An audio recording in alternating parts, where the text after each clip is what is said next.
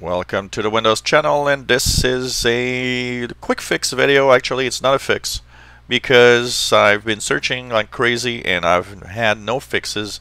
Even in the Microsoft Answers website, there are many threads of people saying, well, they get a blank page in extension. So, we're talking, I got it on this computer when I click extensions in Edge and I go to get extensions in the store. It does this blank page, and basically a lot of people say the same.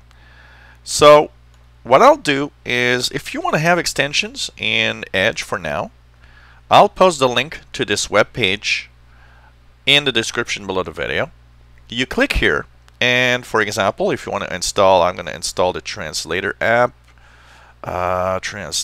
which is here, Microsoft Translator. When you click the install button, it actually brings you to the store, to the Translator app. So you know what, it's very weird because it doesn't show anywhere, but it does. So you click install button, it's gonna stay working, acquiring license, downloading and everything.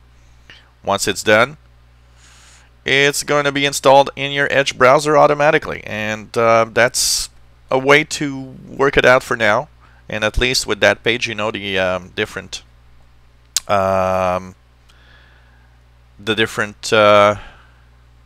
extensions available. All you have to do then is say turn it on, and that's it.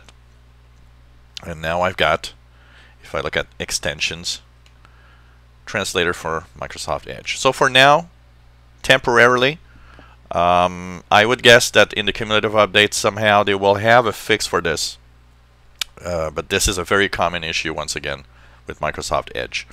So hope you enjoy this temporary fix for now, and at least you can still have your extensions if you want it through this web page. Simply go through the ones that you want to see and have, click the install button, and it's going to work. If you enjoy my videos, please subscribe to my channel. You'll be informed when new videos are online. Give us thumbs up, and hopefully you enjoy our little fixes and our little help that we give everybody.